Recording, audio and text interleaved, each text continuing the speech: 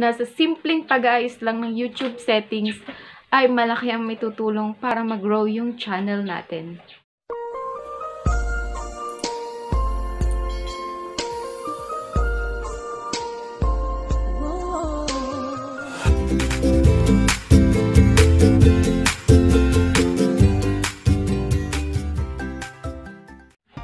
Hello everyone, this is your kamarkada Merrydyv, and kung bago ka pa lang sa channel ko, don't forget to like, share, subscribe, at click mo na rin yung notification bell para lagi kang updated sa mga bagong videos na i-upload ko.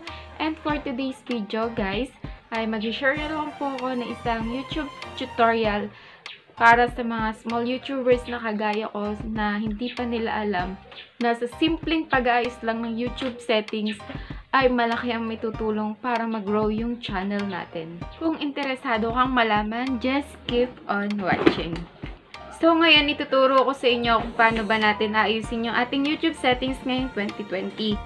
Doesn't matter kung ang gamit mo ay cellphone, Android, iOS, or PC, laptop, or kaya computer, tablet. Dahil applicable po ito sa lahat ng YouTubers ngayong 2020. Ang gamit ko ngayon is cellphone. Sa mga kagaya kong cellphone user, pwede kayong gumamit ng Google Chrome na browser or any default browser na pwede dyan sa cellphone nyo. So, any browser na gamit natin, ako Google Chrome. And then, ilalagay po natin dyan is www.youtube.com. Then, i-click po natin tong 3 lines sa right side and click mo yung desktop site. Make sure na naka-desktop site yung iyong browser. And then, i-click natin yung logo ng ating YouTube channel. And then, click natin yung Creative Studio o kaya YouTube Studio. Then, maglo-loading yan. And then, dito sa pinakambaba sa left side, i-click natin yung logo ng settings. Then, mapupunta kayo sa part na ito. Then, i-click natin yung channel.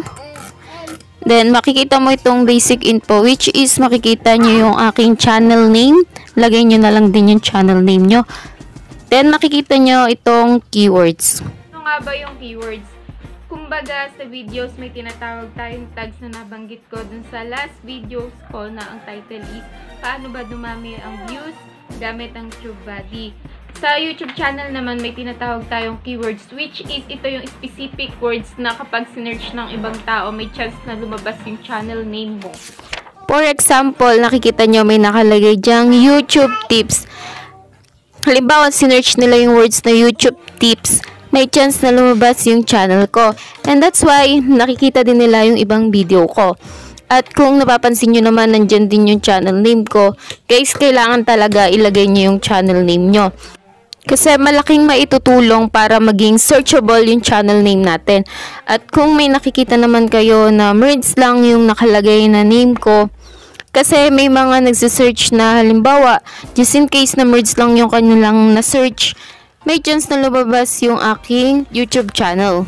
Then, pwede mo ding ilagay dyan kung ano yung niche ng channel mo or kung ano ba yung content ng channel mo. Sample, Shopee haul, ASMR, mukbang, etc. Lagay mo lang dyan para may chance na pag sinearch nila yung words na yun, lalabas yung channel name mo. And also, depende naman sa'yo kung gaano karami yung gusto mong ilagay na keywords. Sa country naman, as you can see, Philippines. Of course, kasi nasa Philippines ako, ilalagay mo lang kung saan ka country.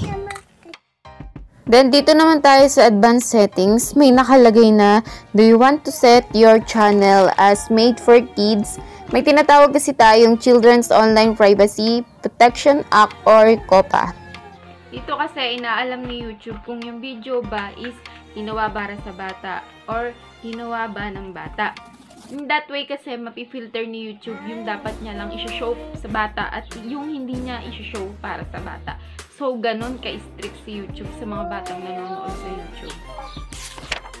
And as you can see, may 3 option dito, which is yes, set this channel as made for kids. I always uploaded content that made for kids.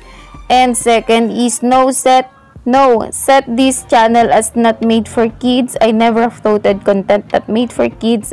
And 3 is I want to review these settings for every video. So ayun guys, dun sa una, yes, kung yung video mo ba is ginawa para sa bata or ginawa ng bata. Or pwede sa bata, pwede mong iset yan. And ako nakalagay sa no kasi yung mga video ko mostly hindi naman talaga ginawa para sa bata. Then pwede din naman panoorin ng bata pero hindi siya para sa bata.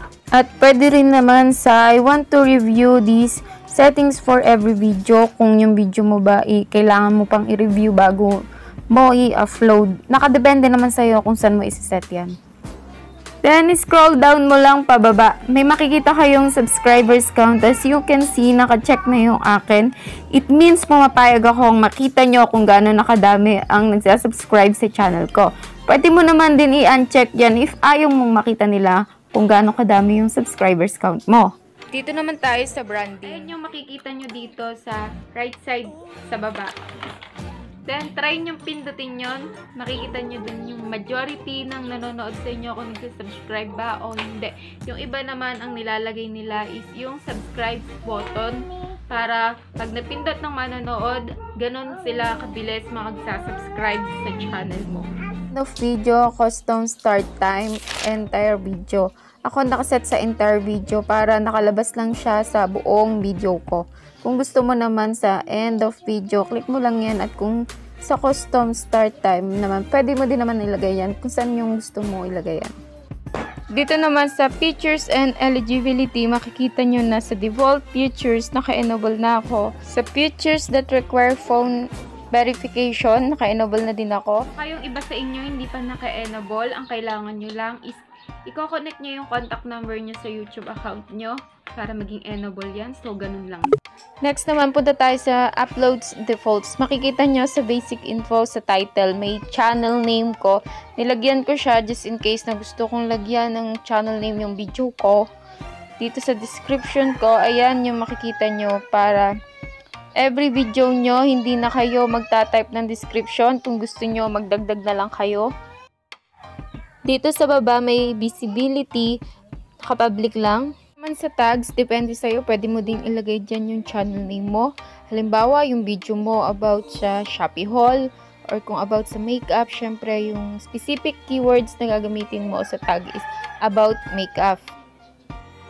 Dito naman tayo sa advanced settings. Dito mostly siguro hindi pa alam ng karamihan itong standard YouTube license at Creative Commons Attribution. Ipaliwanag ko lang muna yan. Unahin natin yung Creative Commons Attribution. Ibig sabihin na to, pinapayagan mo ang ibang YouTubers or ang ibang tao na gumamit ng videos mo sa kahit anong platform. Dito naman tayo sa standard YouTube license. Ibig sabihin nito, kapag may gumamit ng videos mo, pwede natin silang bigyan ng copyright claim or copyright strike. Ako kasi nakaset lang yan sa standard YouTube license. Dito naman sa category, set ko lang sa entertainment. Halos lahat naman ng aking video ay ganon. Sa video language naman, pwede mong ilagay kung ano yung lingwahe na ginagamit mo. So ako hindi ko na nilalagyan. I don't know kasi if makakatulong ba yun o hindi. And here at caption certification, make sure lang na laging nakana nito palagi. Next naman is community contribution. Naka-off lang sa akin. Next naman is comments. Dito sa akin, naka-allow lahat ng comments. Kumbaga, pinapayagan ko kahit sino na mag-comment sa video ko. Gusto ko kasi lahat ng comments nyo mababasa ko. So, ayun, may 3 option naman dyan. Kung gusto mong i-allow, kung hindi, or kung gusto mong i-review muna. And then, dito sa baba, naka-check yung akin kasi pinapayagan ko na makita nyo kung gaano nakadami yung views sa bawat videos ko. Dito naman sa permission, if gusto nyo mag-allow ng ibang account na i-control yung channel mo, o gusto nyo lang kayo lang yung magko-control ng channel nyo, pwede nyo rin naman dyan ilagay. Kasi may mga join account, kumbaga, or groups, or dalawahan, pwede namang i-link yung ibang account dyan, pero yung akin kasi, ako lang naman mag-isa, so ako lang yung mag-a-allow na i-control yung channel ko. Next naman, dito sa community, marami pa rin ang hindi nakakaalam nito. Dito sa moderators, like for example, sa FB page may mga admin. So, itong channel moderators naman, parang ganun lang yun. Dito naman sa approve user, hindi naman importante yan. Pero, pwede kang maglagay just in case may YouTube comment ka na gusto mo agad makita from YouTubers na nilagay mo, makikita mo agad. Kumbaga, VIP mo siya sa channel mo. Then, dito sa hidden users, dito naman yung mga binablock mong tao sa FB. Dito naman yung hidden users. Halimbawa, may basher ka o may nagko-comment sa'yo ng masama, pwede mo siyang ilagay dito. Wala pa naman akong basher, so hopefully wag na sana. Kaya wala na akong ilalagay. Dito naman sa black words, dito mo ilalagay yung mga nag-comment na ayaw mong mabasa sa comment video mo. Halimbawa, may mga bad words, bastos o mura, pwede mo siyang ilagay dyan. Dito sa black links, dito naman sa default, may allow comment din dyan. Then dito sa message in your live chat, pwede mong i-click or i-check yan. Pero kasi hindi naman ako nagla-live, kaya hindi ko na yan i-check. Then save mo na, okay na yun. So, ayun mga kamarkada, hanggang dito na lang. Ginawa ko talaga itong video na to dahil nag-research ako namang hindi ko pa nalalaman. And, syempre, hindi naman ako selfish para hindi i-share sa inyo yung aking nalalaman. Alam ko kasi dito, marami pang small YouTubers na kagaya ko na, well, hindi pa nila alam yung mga ganitong settings about sa kanilang YouTube channel para makatulong na mag-grow yung channel nila. And, of course, don't forget to like, share, subscribe, at click mo na rin ang notification bell para lagi ka updated sa mga bagong videos ko. See you on my next video!